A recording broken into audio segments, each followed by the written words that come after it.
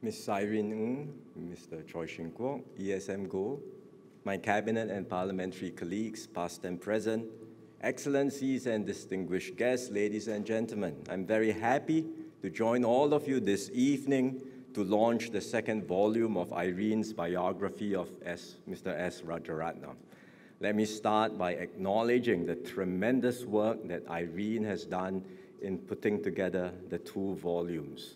Listening to her just now reminded me of a quote, I believe it's by Winston Churchill, about writing a book. He said, "It is an adventure.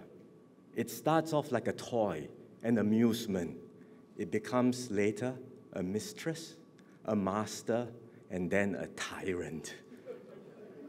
Irene has done it not just once, but twice. Congratulations, Irene, on your achievements and putting these two volumes together. Mr. Rajaratnam was one of Singapore's founding fathers and truly a Singapore lion. He helped to create independent Singapore and to define who we are and what we stand for as a nation. He played vital roles at every stage of our nation building. From the 1950s as an anti-colonial activist, through the 1960s as a fierce warrior against the communist and communalist, until the 1980s as an elder statesman. Throughout, he wielded a gifted pen, in his case a typewriter, and was so effective in mobilizing the ground and shaping public opinion. He was Minister for Culture in the first PAP government, and importantly, he was also our first and longest-serving foreign minister. He worked hard under very tough conditions to establish our foreign relations, practically from scratch. As Irene shared in her book, foreign diplomats who called on him in those early years were struck by his one-man operation. Indeed, Mr. Rajaratnam himself reflected that the foreign ministry then was just one table, one typewriter, one secretary, and himself. But through his efforts, Singapore established its standing and gained many friends abroad. Mr. Rajaratnam, or Raja as he was fondly called, passed away in 2006. At that time, I was working as a principal private secretary to then PM Lee. I was also involved behind the scenes with the arrangements for the state funeral. I recall at his death, many young Singaporeans expressed sadness that they did not know him better. In many ways, I shared the same sentiment. I didn't have the chance to work with Raja or our founding leaders like Dr. Goh Keng Swee, Dr. Toh Chin Chai, Mr. Lim Kim San, and others. When I started in the civil service in 1997, they had already stepped down from office. I only knew them from their speeches and the policies that they had left behind. So after his passing, I started reading and learning more about Raja. Fortunately, Chan Heng Chee and Obaid Ol-Haq had earlier compiled a book of his speeches that was reprinted after Raja's passing in 2007. So that became my one-stop guide to all of his key speeches. And reading them, I was struck by his sharp insights, his wide-ranging views spanning economics, history, politics, and philosophy, and his incredible talent for ideas and words.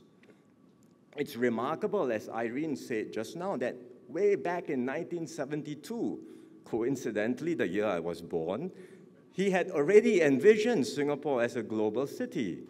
This was 7 years after our independence and decades before globalization became a buzzword or the invention of the internet. But Raja was a true visionary. He said our hinterland was not just the peninsula, as most earlier thought, but the world. And by linking up with other global cities, we could overcome our small domestic market and our lack of natural resources and become one of the most technologically advanced countries in the world. After I entered politics, I enjoyed quoting what he said about democracy and the role of the opposition. He once noted how easy it was to win public attention simply by disagreeing with the government. If the government says white, and you write letters or articles in the newspapers advocating black, your column will be red.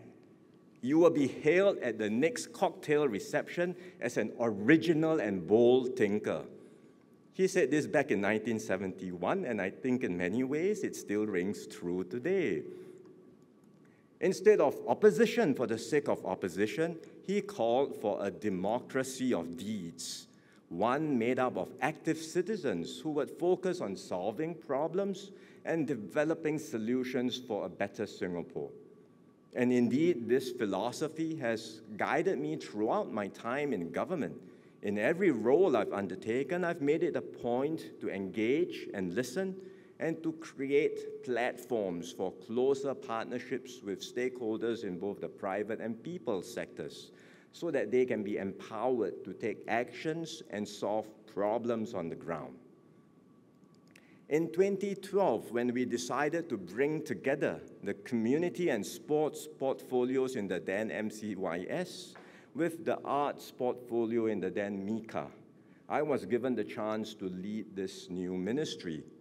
One of my first tasks was to come up with the name for it, and inspired by Raja, I wanted culture to be resurrected in the ministry's name, to build on the rich legacy he had left behind.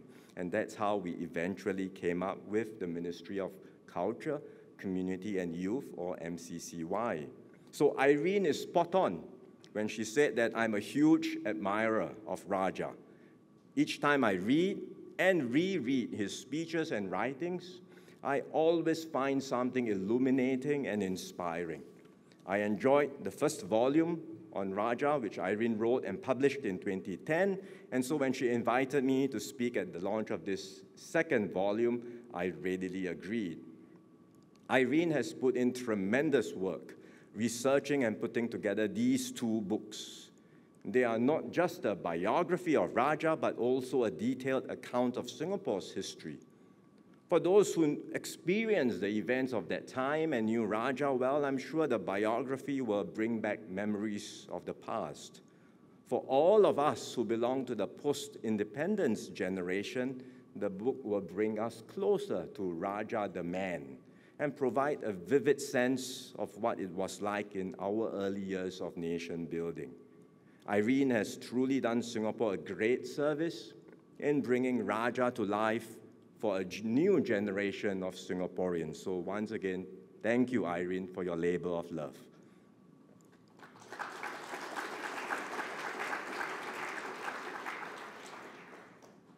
Today, Singapore is in a new phase. It's not just a change of leadership, but a generational change. I am the first Prime Minister to be born after independence. All of Singapore's previous Prime Ministers have sung 2, if not 3, national anthems. God Save the King, Kimigayo, and Negaraku. I've only sung 1, Majulah Singapura. And that's also the case for the rest of my 4G colleagues. We all share Raja's concerns about whether Singapore can endure, especially at a time of growing global fractiousness, big power contestation, and a weakening international order. So we are clear about our mission to build on the strong foundations we have inherited and to keep Singapore going and thriving. As we venture into uncharted waters internationally, we must rally together as one people. We must develop new ideas and try out new approaches to problems. But at the same time, we should remember the wisdom of our founding leaders and uphold key principles and insights that remain relevant to our success. So as I read Irene's books, as I reflect on Raja's work and legacy, let me share some of my thoughts on what these insights ought to be. First, the need to stay open and plugged into the world. When Raja articulated the vision of Singapore as a global city in 1972, he was well ahead of his time. But with the end of the Cold War, 20 years later, globalization took off and brought about significant economic integration worldwide. And we reaped significant benefits from this shift. We became a major hub for finance, trade, logistics, and home to multinational enterprises. As Raja predicted, plugging into global networks enabled us to overcome our small size and lack of hinterland, and it created growth and prosperity for all. Now the world has changed dramatically. Nativist and anti-immigration sentiments are rising across many countries. Protectionism is gaining ground. Countries are prioritizing their own security interests over international cooperation. A growing sentiment of economic nationalism is challenging the multilateral trading system and reshaping the global order. And we are not immune to these pressures in Singapore too, as more and more countries put up barriers to trade, investments, and talent, ostensibly to protect their citizens. We too hear calls in Singapore for the government to do the same. Raja himself anticipated this in one of his interviews. He said that pressure will inevitably grow in Singapore amongst businessmen and professionals who resent foreigners being awarded contracts even if they are done on the basis of merit. Instead, there will be calls for projects to be awarded to locals, even if the work is of inferior quality, a demand to protect the second or third best against the best. And he warned any government that takes that path just to win elections will lead Singapore towards, he quoted, irreversible disaster. So we do well to heed his warning. Staying open is not just essential, it is existential for us. Singapore cannot exist other than an island city-state connected to the world. We need the best ideas and the best teams to excel and hold our own against tough competition. At the same time, we know that this comes with its share of cost. The rapid pace of change that takes place in any vibrant economy means there will be some who are displaced from their jobs or who struggle to keep up. What then should the government do to provide a secure base for all so that we can compete effectively as a nation? One option is to turn inward and away from the world, but then we will surely stagnate and atrophy, as Raja had warned. Everyone will be worse off. The right approach is not to impede progress by putting up more barriers, but to ensure fair competition and fair employment practices, to help every worker reskill and upskill, and to support those who suffer setbacks and enable them to bounce back stronger. This is indeed what the government is doing. This is why we have expanded Skills Future to equip every worker and work with the community to strengthen safety nets and uplift disadvantaged families. We will soon be introducing new laws to uphold fair employment practices. All these initiatives are part of Forward Singapore, our effort to renew our social compact so that every Singaporean can share in the fruits of progress and no one will feel they have to deal with life's volatilities or uncertainties alone. And that brings me to my second point on solidarity. Raja used to ponder deeply about what enables some societies to thrive while others decline. He referred to the ideas of 14th century Islamic philosopher and historian Ibn Khaldun. Khaldun wrote about the concept of asabiyah, which is an Arabic word that describes the bond that exists in a community. Nowadays, we just say social capital. In Raja's view, it is this sense of community and solidarity that explains the rise and fall of societies. When a community first forms, everyone is prepared for austerity, discipline, and self-sacrifice, and so society prospers. But over time, as life becomes more comfortable, the sense of solidarity is weakened, people lose their social anchors, and they seek to advance their own individual interests. And when that sense of community and common purpose is eroded, things start to fall apart. Indeed, there are powerful forces at play that will test our solidarity and pull us in different directions. For example, race and religion continue to be highly emotive issues. Raja was an idealist, but he was realistic about what he called the primitive emotions of race, which he once compared to a wild and hungry beast pacing impatiently behind the bars of a cage, and we must never let up our efforts to ensure that this wild beast remains locked in its place.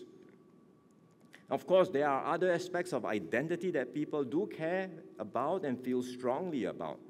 And the internet has now made it easier for diverse groups to organize themselves. Naturally, every group will be motivated to push claims and narratives that will promote their own interest or paint their actions and goals in an attractive light. We hope for enlightenment to emerge from this marketplace of ideas, but in practice, we often end up with an amplification of more extreme voices and views, thereby pulling us apart. And you can already see this dynamic at work in so many countries around the world. Echo chambers form online. People gather around their own tribes. They self-select information to support and reinforce their own points of views. As a result, it becomes harder to find consensus on national issues. The center is hollowed out and extreme views gain ground. When one side pushes their demands, another side pushes back twice as hard. Eventually, societies become deeply divided and it is impossible to govern. This is why we take this so seriously and we work so hard to keep Singapore's society together, not by suppressing any particular racial, religious, or linguistic identity, but by expanding the common spaces linking our multiplicities. This is why we confront any controversial issue, be it 377A or conflict in the Middle East. Whenever that happens, our instinct is not to accentuate our differences, but to seek a consensus that unites as many as possible. And this starts with making genuine efforts to engage and listen, and to bridge the gap with those with different views from us. When issues arise, we accept them, we accept the differences, and we seek pragmatic compromises. And we do so always in an atmosphere of mutual trust and respect to build shared understanding and to use our diverse perspectives and ideas to build better outcomes for all. In the end, Singapore can endure only if we care enough for our fellow citizens and we put our hearts and souls into helping our fellow citizens and making this a better home for all. Raja understood this well. We all know he helped draft the pledge. We know the second part of our national pledge reads, to build a democratic society based on justice and equality so as to achieve happiness, prosperity, and progress for our nation.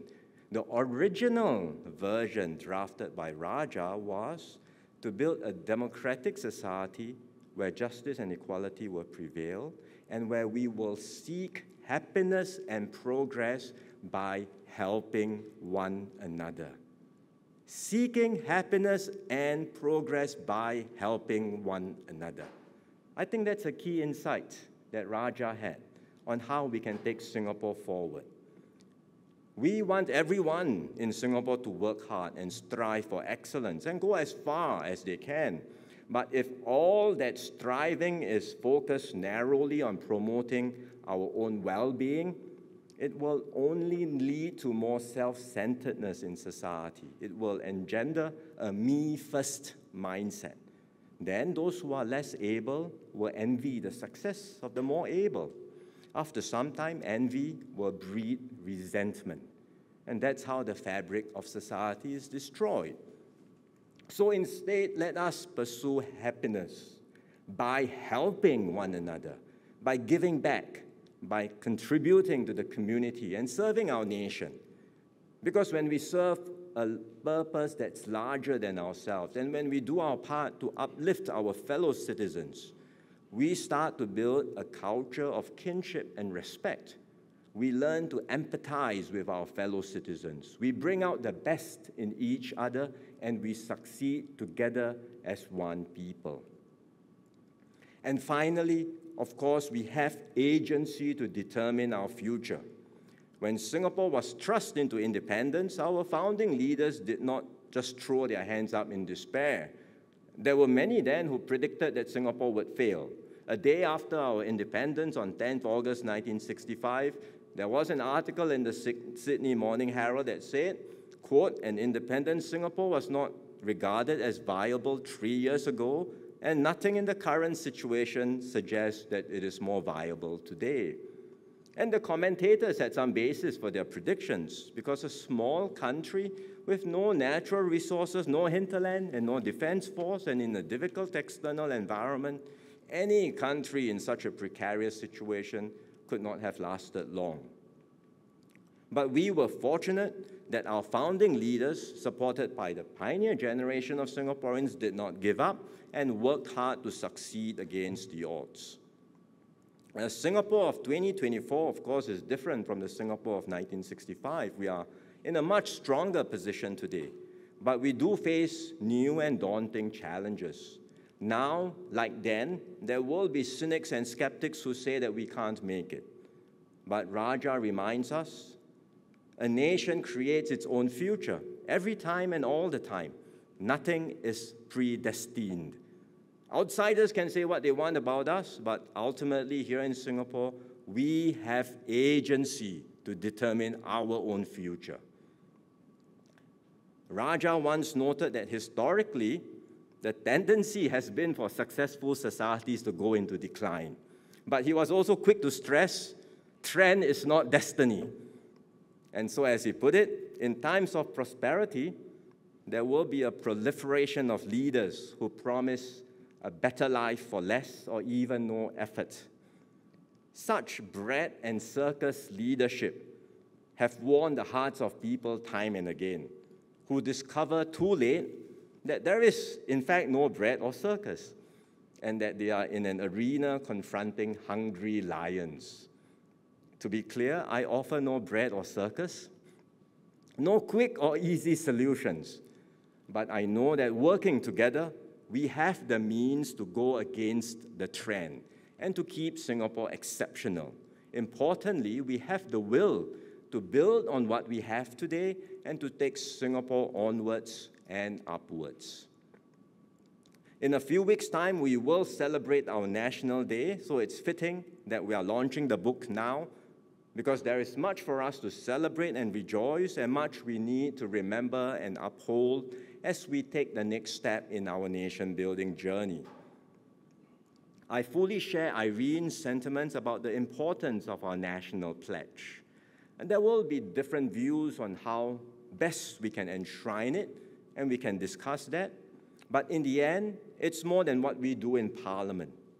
Every day when students recite the pledge, and each time when we do so, we are imbibing Raja's hopes and dreams for Singapore.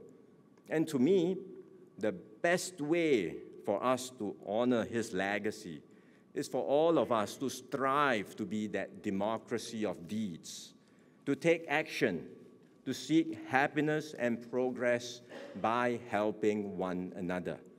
So I hope this book will spark further conversations among Singaporeans and on how we can do so, and how we can all take practical steps to move ever more closely, day by day, towards that ideal of one united people, regardless of race, language, or religion. Thank you very much.